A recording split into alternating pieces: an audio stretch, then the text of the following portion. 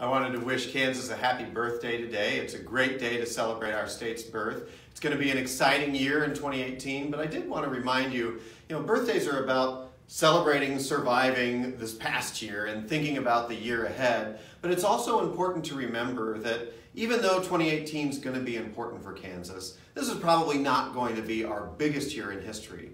We are an exceptional state with an extraordinary history, and like our motto at Astra says, to the stars through difficulties, we've come through a lot. So I want you to join with me today in celebrating our state's history, and I do think that 2018 is an opportunity for us to begin to demonstrate to the rest of the country that the state that fought to be free is back. The state that gave women the right to vote before the rest of this country is back. The state that was the birthplace of Brown versus Board of Education is back. The state that is still the very best place for you to raise a family and have a business is back.